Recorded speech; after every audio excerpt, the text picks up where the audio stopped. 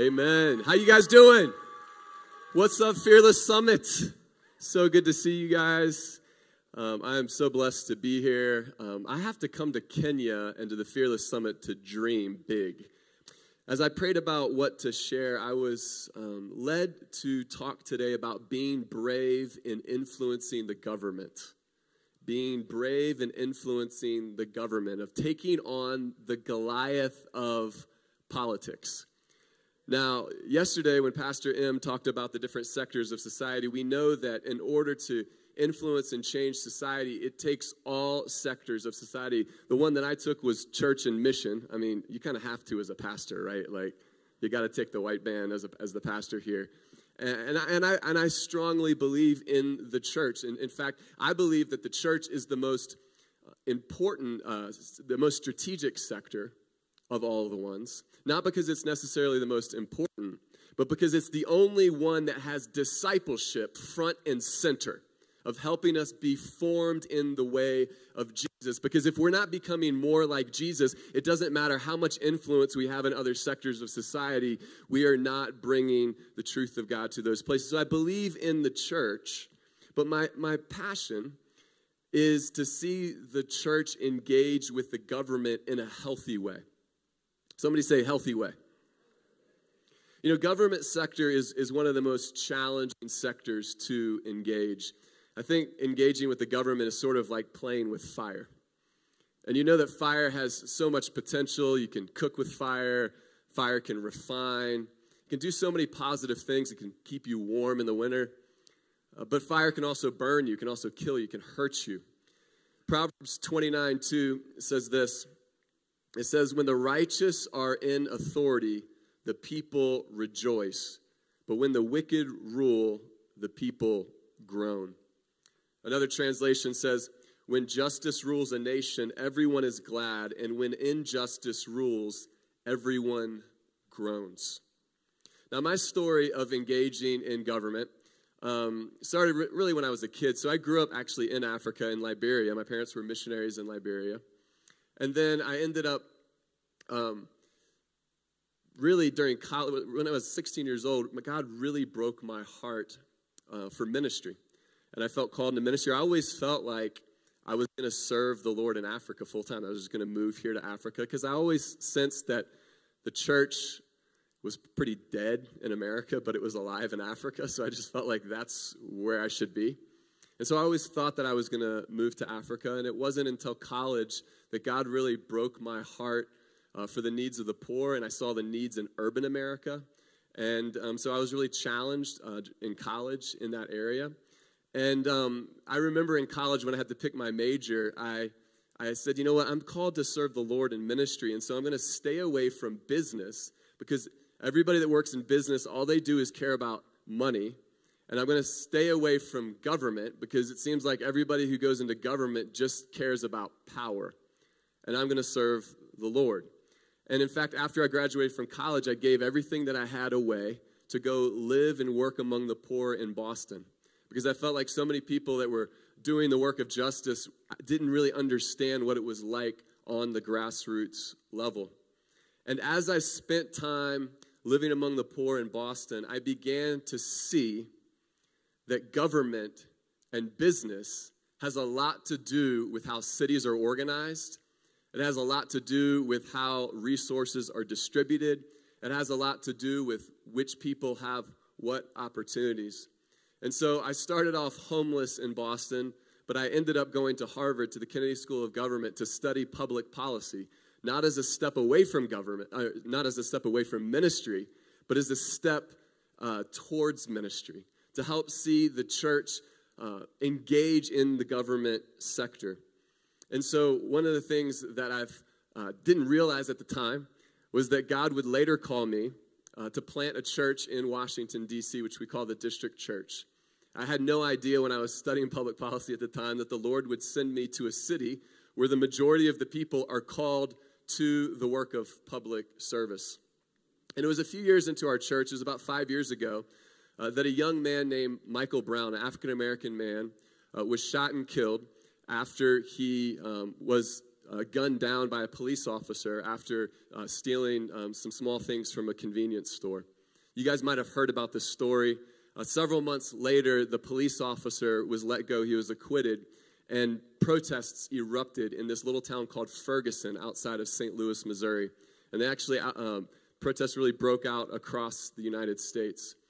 And one of the things that our church did was we wrote as pastors a response to that of saying, hey, we need to come together in this time of racial disunity, and we need to come together as the body of Christ. And one of the folks in our church that worshiped with us worked very closely with President Obama and called me over that Thanksgiving weekend right when protests were erupting across the country and invited me to a meeting at the White House on the Monday following Thanksgiving. And I assumed that the meeting was kind of a low-level meeting with just a few people where it's typically, it's just a formality. There's not really any substance that happens in some of these meetings. And so I was like, you know what? That's my day off. That's my Sabbath. I need to check my schedule, make sure I can come. Well, then she calls me the next morning and she says, is it okay for your name to be on the press release? I'm like, why are you doing a press release for like some small meeting at the White House? She said, well, President Obama is hosting the meeting and most of the cabinet's going to be there. And we wanted to make sure it was okay if your name was on it. And so ended up meeting President Obama, who knew about our church, knew about DC 127, our foster care and adoption ministry. And what was supposed to be a 30-minute meeting with the youth from Ferguson and with some police chiefs and his cabinet and a few pastors ended up turning into a 2.5-hour conversation about race in America with the first black president, first Kenyan president in the United States. Amen. And I walked away from that meeting. Well, I walked into the meeting like, what am I doing here? But I walked away from that encounter and that meeting being so clear about my own calling. That my own calling wasn't to politics, but my own calling was to pastoral ministry. And what was so desperately needed in that 2.5-hour conversation as we tried to figure out a way forward in our country is we needed the church to be the church and for the church to be a visible witness of what it looks like to come together across racial lines and worship the one true living God. These couple encounters made me ask myself, how is it that we engage the church in government? What does that look like? And I know our context in the U.S. is much different than where you may be from, so you'll have to kind of apply this in your own context. But I'm grateful that we have the Word of God to teach us principles and that we're not the first people to try to discern how to be brave in influencing the government. Paul writes in Romans chapter 13. Romans chapter 13, Paul is talking about new relationships. He's talking about in chapter 12, he's talking about new relationships with God, a new relationship with one another, a new relationship with enemies. And then in chapter 13, he's talking about what does it look like to have a new relationship with the government. And he's basing his theology on an encounter, on a passage of Scripture of where the Pharisees came to Jesus and they were trying to trap him as they usually do. And they're saying, what do we do? Do we pay taxes to Caesar, to Rome, or do we give to God? They thought it was kind of an either-or question. They were trying to trap him. And you guys know the story. He said, give to Caesar what's to Caesar's, and what to God what is God's. And there's this sense that, you actually can serve both God and government. And with that, Jesus established the legitimacy of government. And Paul builds upon that here in Romans 13. He says this, let everyone be subject to the governing authorities, for there is no authority except that which God has established. The authorities that exist have been established by God. Consequently, whoever rebels against the authority is rebelling against what God has instituted, and those who do so will bring judgment on themselves. For rulers hold no terror for those who do right, but for those who do wrong. Do you want to be free from fear of the one in authority? Then do what is right, and you will be commended. For the one in authority is God's servant for your good. Somebody say, for your good. But if you do wrong, be afraid. For rulers do not bear the sword for no reason. They are God's servants, agents of wrath to bring punishment on the wrongdoer. Paul clearly articulates here the purpose of government is to both restrain evil, because without a police department, without a rule of law, without the enforcement of the rule of law, evil can go unchecked, and evil can rule in a nation. So there's a role of government to restrain evil, but the more positive role of government is not just to restrain evil, but to promote good, to promote justice, to promote what's in the common good of everyone. Now, the mission of the church, the purpose of the church, Jesus gave us in the Great Commission, which is to go out and make what?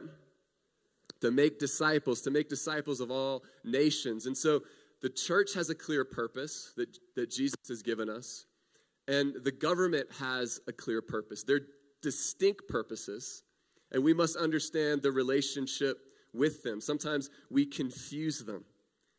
One of the things that I believe that we have to understand as Christians who are boldly engaging in government is that there are times when we are to submit to government and to serve the government, and there are times when we are to resist the government. And we need to ask God to give us wisdom to know the difference between the two. Now, when Paul is writing here in Romans 13, he is articulating that we must submit and serve the government. And the context there is that there were some Christian zealots who were being pretty radical in their response. In fact, some of them were becoming violent in their protest of Rome. The other thing that was happening is that Caesar had kicked out the Christians from Rome, and they had now just recently returned to Rome. And Paul is trying to get the gospel message out, and what he's trying to do is to not have all of the resistors create a distraction from the preaching of the gospel. He's saying, don't just cause ruckus to cause ruckus. But we also see throughout Scripture that Christians at times are called to resist government when government asks the people of God to violate a command of God, or when the government asks someone to do an immoral act or to go against your conscience. Remember in Exodus when Pharaoh ordered the Hebrew midwives to kill their newborn babies, and some of them refused to obey.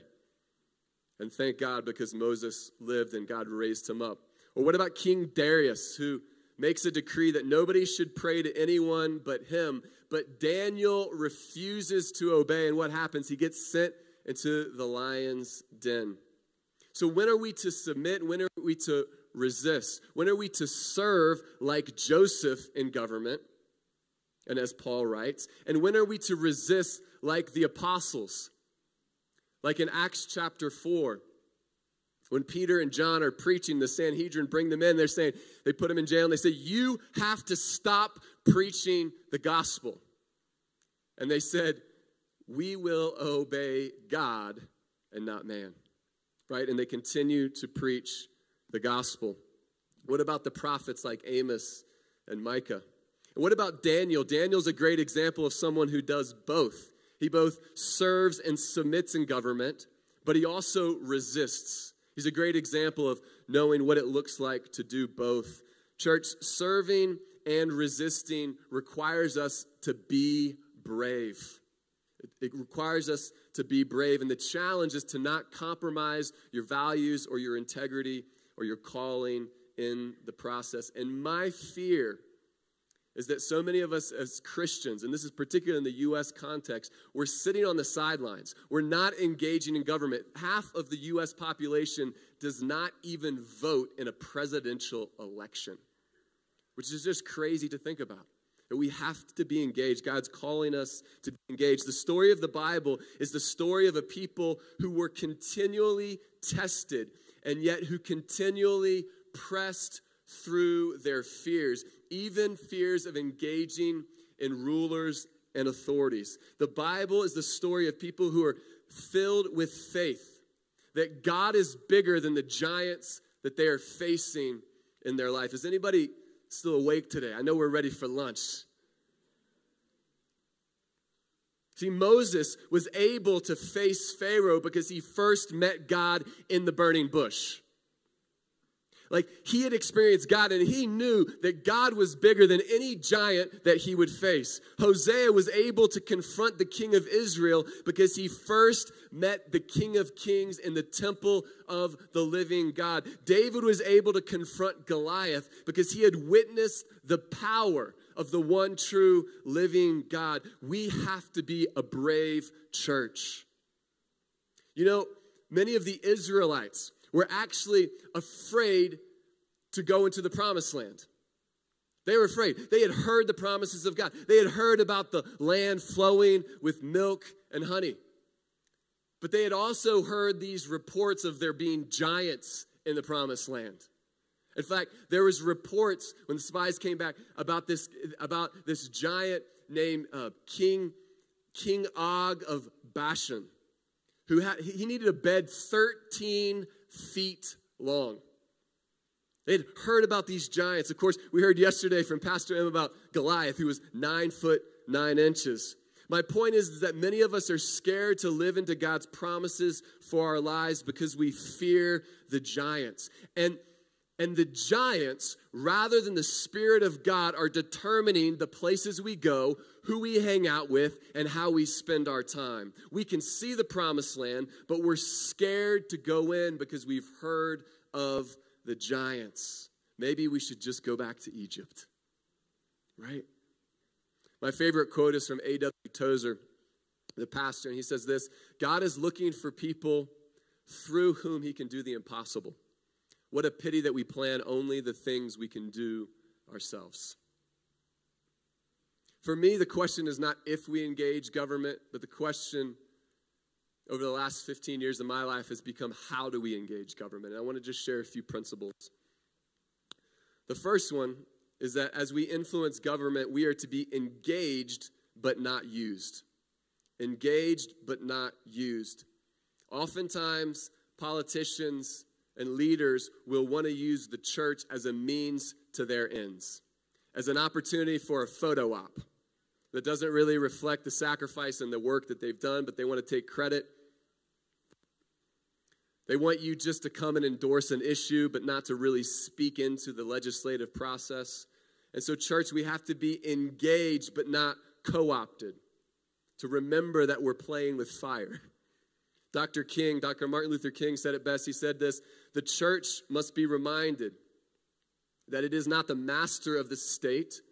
In other words, we're not trying to create a theocracy, but rather it's neither the master of the state nor the servant of the state, where we just clean up the bad social policy that the government creates. No, we're called to be the conscience of the state. The church must be the guide and the critic of the state and never its tool. And if the church does not recapture its prophetic zeal, it will become an irrelevant social club without moral or spiritual authority. We must be engaged but not used. The second thing is we must be principled but not partisan. This is the challenge for us in the U.S. right now. I don't know if we've ever lived in such a politically divided time between Republicans and Democrats. And people sometimes will ask me, "What are you, a Republican or a Democrat?" And I say, name the issue. Right? Right? Because if you're consistently pro-life, if you value life from the womb all the way to the end of life to the tomb, then you will not fit into a political party platform, at least in the U.S. And so what does it look like to be principled, but to not be partisan or to not be tribal only? The third thing is this, is to be fearless. We need people who are going to be fearless, who will run for elected office. We need people who are going to be fearless to work in government at every level. It also means, being fearless also means this, and it means not just placing yourself in those positions, but it means being willing to walk away from power when government is asking you to compromise your values or your convictions. And one of the things that I've seen in D.C., because people move to D.C. once they're elected. We're in the city of public service. Our church is located 2 miles north of the White House, so we're right in the belly of the beast, as I sometimes say. And one of the things I've seen is that, I don't know if this is true in Africa, but in the U.S., people get addicted to re-election. And once they've tasted a little bit of that power, they will do anything to hold on to it. And so the day that you get elected is the day that you begin your new campaign for re-election. And you'll try to figure out how to change the Constitution or other things to continue to get re-elected. And it's a real challenge. And church, when you are called by God to public service, then you realize that serving in government or as an elected official is just one way to serve God. And that's so important for us to understand. When we get addicted to only serving God one way, then we'll be willing to compromise whatever in order to hold that position. We must never compromise when we're asked to disobey God or do an immoral act. Listen to the words of Shadrach, Meshach, and Abednego. They said, King Nebuchadnezzar, we do not need to defend ourselves before you in this matter. If we are thrown into the blazing furnace, the God we serve is able to deliver us from it, and he will deliver us from your majesty's hand. But even if he does not, we want you to know that we will not serve your gods or worship the image of gold that you have set up. So my hope and my prayer for us is that we would be the kind of church where our faith shapes our politics rather than our politics shapes our faith. That we would lead, that we would be an example, that we would lead by example as the church. And the government would come and say, how is it that we are to care for kids in need? How is it that we are to build housing for the poor? How is it that we are to relate across races? How is it that we are to do these things? Because government has the opportunity and the ability to scale and do things at a much bigger level than the church can ever do through our tithes and offerings. Can feed way more people. But we need to be the example of how that looks like and the quality of that. And so I'm praying that God would raise us up as a church body to be a credible witness, to have the moral authority to speak truth to power.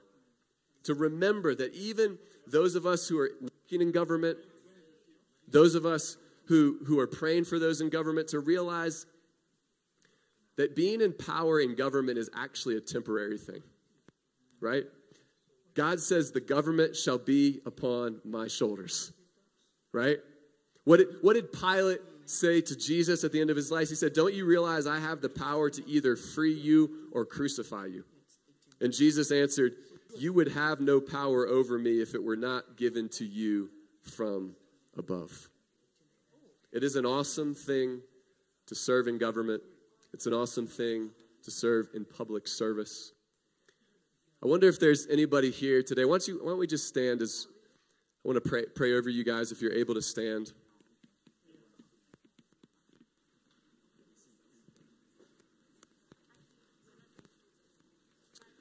I wonder if there's anybody that's here today that is currently serving in government at any level, in any country of the world. Is there anybody that currently serves in government? Would you just raise your hand right where you are? I want to pray for you. I see some folks right over here, over there in the back. Yes, over there. You're currently serving in government. Can you just keep your hand up over here, serving in government? God, I thank you for those that you have put in positions of authority to lead in counties and states and countries. God, I pray, God, that they would see the impact of their leadership, that you would help them to represent you well, that you would fill them with wisdom and with your Holy Spirit, that they would be committed to justice and righteousness. I wonder if there's anybody in here that feels like maybe government and politics is your sector, that you may be feeling called into at some point in your life, or maybe to run for office or just to work in some level. Would you raise your hand? You're not currently working, but you're just open that maybe God would lead you there at some point. Yeah, I see hands all throughout. Maybe you, and God, I pray for each and every person that maybe feel called to this sector. God, I pray that they would stay rooted in you, rooted in the church, rooted in the gospel.